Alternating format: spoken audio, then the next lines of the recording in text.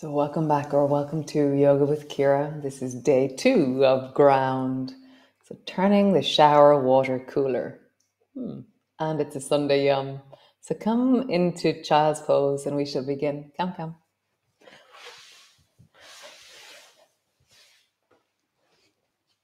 So, coming into your child's pose, your knees are bent, your bum is back towards your heels, and your arms are long and out in front of you. If for any reason you want to protect your shoulder, or it's very early in the morning and you don't like your head low, then just hold on to your head a little bit higher. Just deepen your breath into the back of your body. We're going to focus on twisting today as we wander through our yum.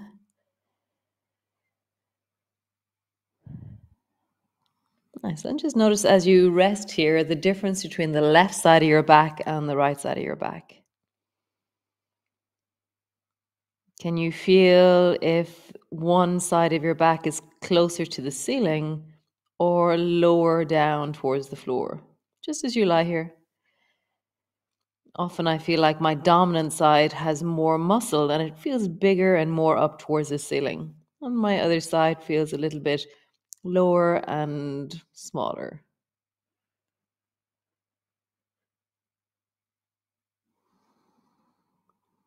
Nice. Come forward onto your hands and knees. And just rounding your back, arching your back. And does that same awareness of the back of your body continue? As you arch, as you round, is there one side of your back that moves deeper towards the ceiling as you round? And does the side of your back seem to connect a bit more towards the floor? Well, they might be opposite sides that are doing opposite things. Nice. Come to neutral and then take your right hand and slide it underneath your left armpit so that your right shoulder comes to the floor. Just pause there. So now we've taken our spine and we've done extraordinary stuff to it. So now checking in with one side is closer to the ceiling or not isn't so obvious. So let's just really embrace the twist. So push your right shoulder a little bit more into the floor, engage it into the floor. I really feel like you're connecting through your spine. And to do so, I'm going to draw my rib cage a little bit backwards. So I feel I'm filling into the back of my body and lengthening. Nice. Come all the way back up. Other side. Take your left hand, glide it under so your left shoulder comes to the floor. My right hand is really strong and it's acting like scaffolding. And my left shoulder is also engaging into the floor. And then I'm lengthening through the spine by pulling my rib cage backwards, filling backwards into my body. Deepening.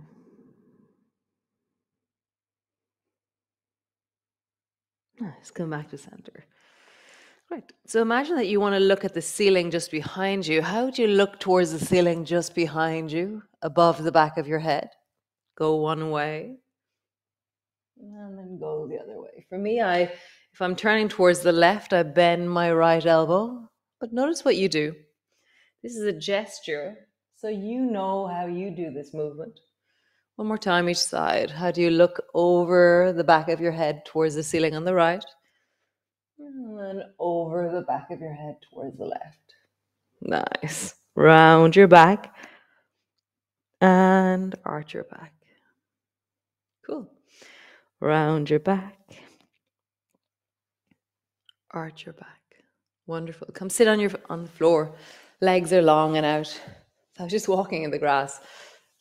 So my feet are probably filthy. So come sit tall. Your feet are maybe 3 or 4 feet apart. 4, 3. Yeah, see. So you shouldn't feel all that uncomfortable. If you're struggling to sit up tall, then put something underneath your bum like a pillow or a book or something that gives you a little bit of a lift and it'll support your spine. So hands to your thighs and just begin to lengthen already. So I'm pushing down into my heels. And just feel like as you ground into your pelvis, as you feel the two sit bones on the floor, you're lifting up through the top of your head. And is there a sit bone that feels more connected to the floor? Is there a sit bone that feels bigger or pointier?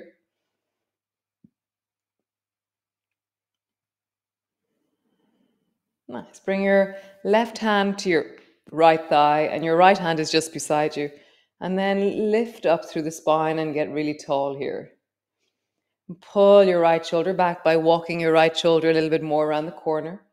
And you're just lengthening. You have this sense of lengthen through your spine.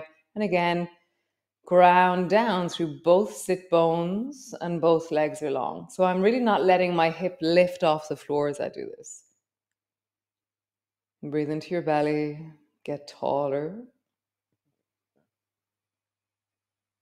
Cool. Come back to center.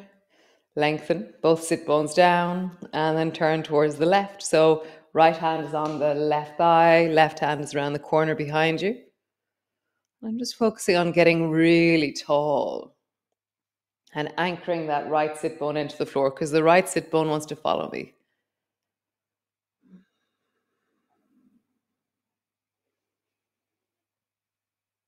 Breathing, lengthening, connecting, grounding. Nice. Come back to center. So bring your left hand to your right shin. Now we're a little bit more forward, so lengthen through your spine and then around your back, like your head is going to drop towards your knee. Arch your back, draw your chest and belly forward, and then round. Arch your back and round. Nice. So create length. Hand is on your shin, and drop the weight back into that left sit bone and lengthen through your spine again. Twisting towards the right, and just feeling it through the whole of your body. Nice. Slide your left hand down towards the right foot, and then come back up. Slide and back up. One more time. Slide, pause in the reaching and sliding down. Anchor down through both sit bones, twisting by creating length through the spine. Draw that right shoulder back. Breathe into your belly. Nice. Come all the way back up. Other side. So left hand to the floor, right hand to your shin. Round your back. Arch your back. Round your back. Arch. Nice. One more time. Round your back. And then create length, arching your back, anchor down through the right sit bone. And lean deeply forward with your chest. My head is high, my chest is leaning forward. Nice. And then slide. Slide your right hand down towards the baby toe side of your left foot. And then come back up. Slide. And whatever distance you're sliding, slow it down so that don't like just slide fast and get stuck. So you're not, so like really feel a sense of motion in your body. One more time. Pause where you are. Reaching through that right arm, lengthening through the right side of your body, but anchoring down through the right hip. Nice. Come all the way back up. Cool.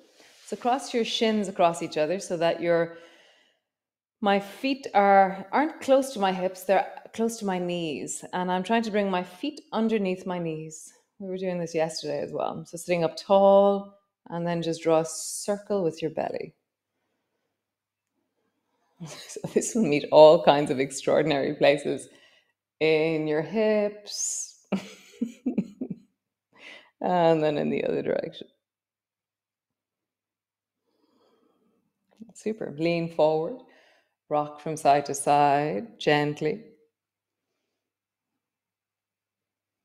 So it should be the hips that are feeling this. If your knees are feeling it, then take your knee out of the equation. Lengthen your leg out long, do something. So really feeling it in your hips as you do this. Cool. Change. Oh, actually, pause for a second. Feet are in the air. Wiggle your toes, wiggle your fingers. And then the other direction. Cross your left shin in front of the right, or whichever way you did last time. The other way around now. Sitting up tall, roll through your belly. And my fingers are like scaffolding. I have them anchored to the floor, and I'm creating movement like a skipping rope through my torso.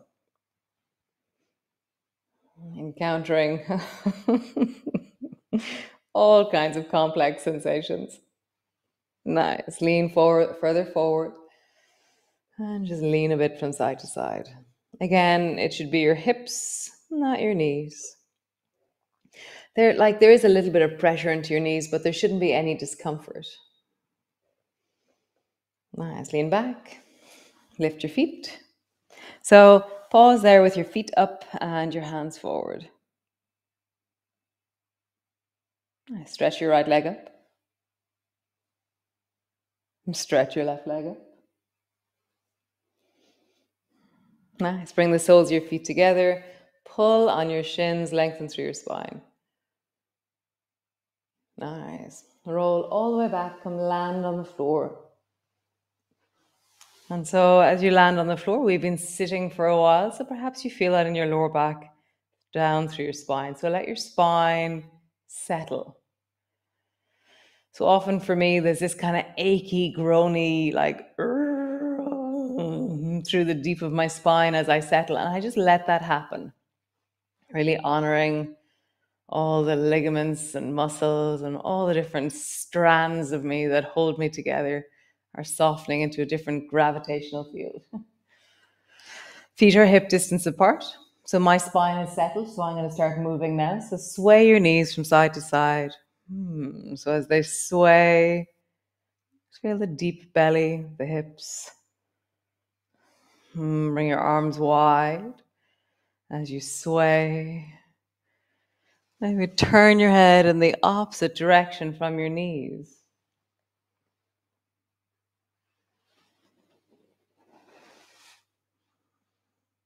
Nice. Come all the way back up to center. Gliders. Drop your knee down towards the right. Glide the left knee up towards your right shoulder. And then back. Gliders to the left. Back. Gliders. One more time. Gliders. Cool. Back to center. Bring your right foot up towards the ceiling and then bend your right knee so that your ankle is resting on top of the left knee. And then lift your left foot off the floor and squeeze this shape towards you. So we're lengthening and deepening into the back of the right hip for a few minutes. And just widen through your shoulders, broaden through your sit bones.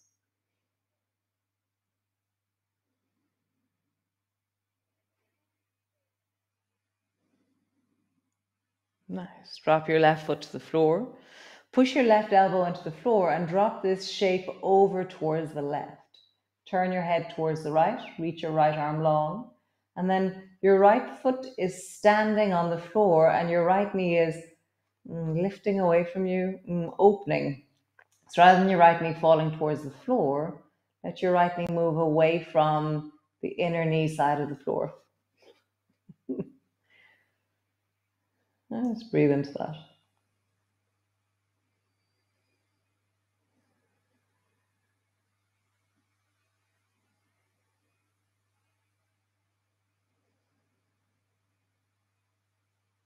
Nice. So drop your right knee towards the floor, lift your right foot up and come back to center with your legs not attached. Just it's better for your lower back. Other side, bring your left foot to the right knee, lift your right foot off the floor, squeeze that deeply up towards you.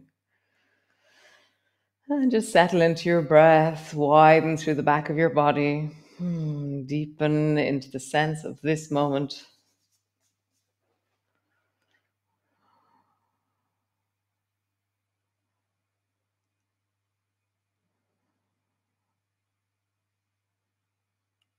Nice. Drop your foot to the floor. Bring your right elbow deeply to the floor. Drop this shape down towards the right side. And my left foot is now standing on the floor. I'm opening my left knee away from me. Turn your head towards the left and look down along the left arm. Open the left arm out.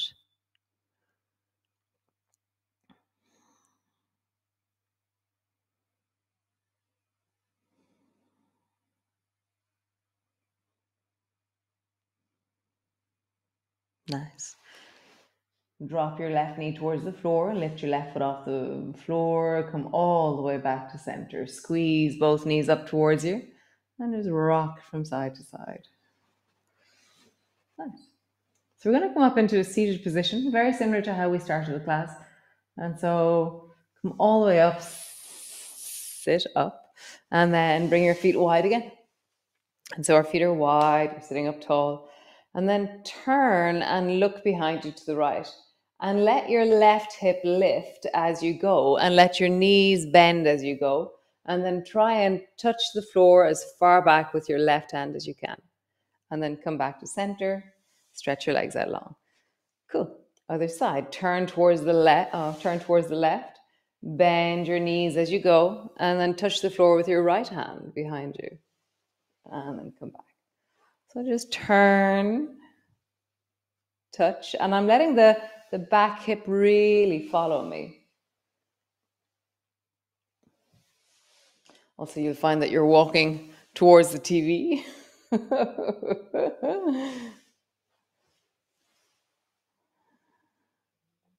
Nice. Come back to center. So bend both knees into zigzag. So your two knees are in zigzag and they're over towards the right. Nice. Bring your right hand behind you and then turn and look behind you towards the right side. My left hand is on my right knee. And I have this sense of being really long through the front of my body and lengthening through my spine. Maybe even walk your right hand a little bit more around the corner and come up onto your fingertips, because tendency is that you're just flopping back into the right hand.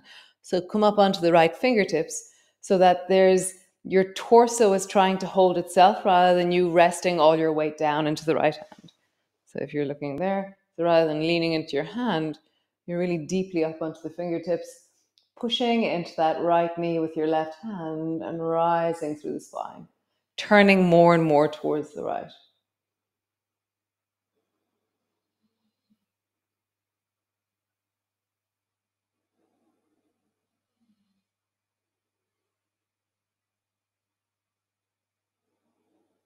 Nice. Come back to center.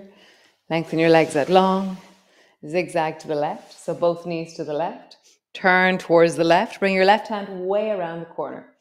And then bring your right hand to your left knee and rise up. Again, come up onto the fingertips of the left hand. Or even try be as light as you can with your left hand.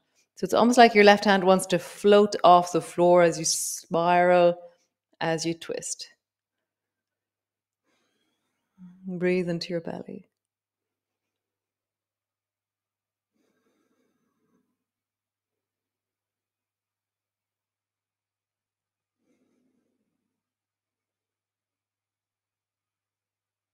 Nice. Come back to center. Stretch both legs straight out in front of you.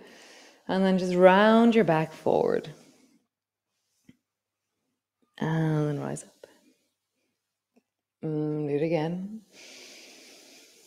How do you reach your arms long and out in front of you?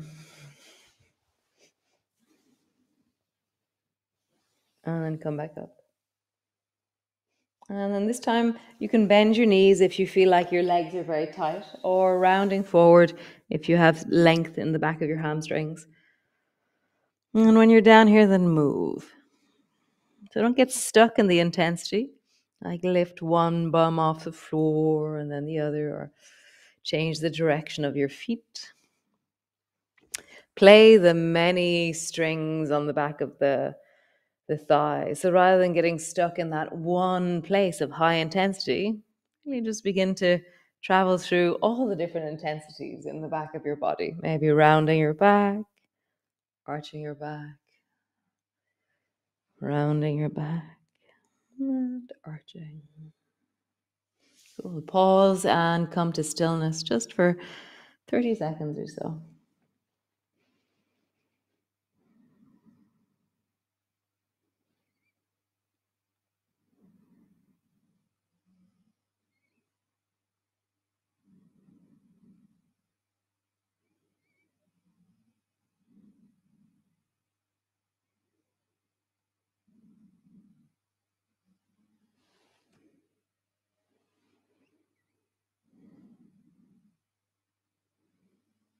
Nice. Slowly coming up.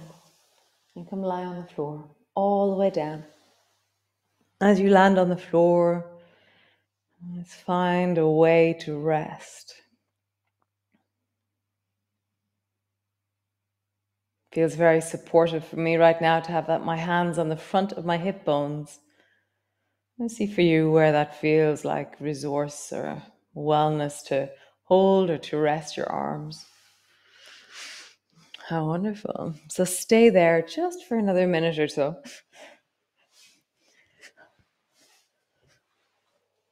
Lovely. Slightly different Sunday yum. How yum. Today is ground too. And so turn the shower water cooler. And so last 2 or 3 weeks now, I've been turning the shower water down at the end, but it's not to cold, it's not to freezing cold. It's more just a coolness that gives me a sense of my skin and the boundary of me. It's just really nice. It's like, oh, look, there's my skin, and this is my response to this slightly cooler water. And and I've started playing with like the whole shower. How would I cool the water slightly more? It's just interesting. Notice the temperature of the water that you're showering in, and just at the end, turn it down a tiny bit and feel that with your body. I'll see you all tomorrow, and we'll be back standing and grooving and doing awesome things again. Day 3 of ground, and thanks for joining me. It's very nice to have you here. Ciao, ciao.